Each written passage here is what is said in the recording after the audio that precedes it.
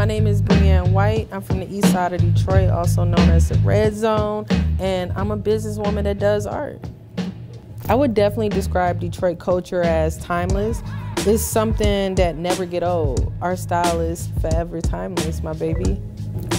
One thing I love about Detroit is the sense of community that we have here.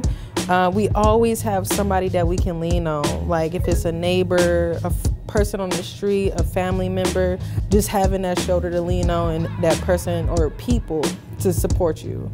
Somebody that I would love to give flowers to have to be my brother, Rayshard Tucker. He was the one that helped a lot of talented brothers and sisters in all industries, from music, arts, to comedy, to acting, to like help them scale up in the whole business form of what you need to know to gain money off your craft. He definitely was that person to be there for young entrepreneurs when nobody else was there.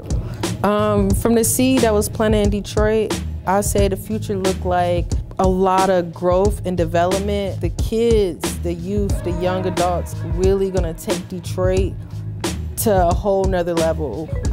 Just us being there for them, literally gonna make these kids, what I call like the hybrids, go crazy. And it's gonna make people wanna come to Detroit even more. People wanna establish jobs and families here in Detroit, so.